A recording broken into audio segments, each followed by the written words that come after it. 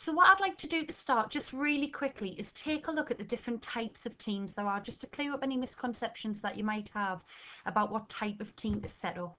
So when you go to create team, you've got 4 different types. For purposes of what we're doing here at the college, there's really only the class, the professional learning community and staff. I wouldn't bother with other. However, they do all do the same thing, with the exception of the class team, which has a file in the file section called class materials. Now, anything you put into that file, the students can't amend, they can't change. But for all of the others, people can amend and change it.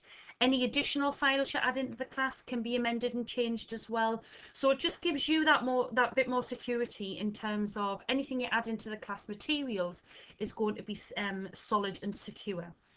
Otherwise, the 3 do the same thing. They all have a place where you can make posts. They all have a file section. They all have a notebook, albeit they're called different things. So if you were setting up a team for a group of students, then I would definitely recommend the class. If it's for members of staff, however, then you could choose between the staff or the PLC. We've tended to use the PLC one as it currently stands, but the 3 of them are very, very similar.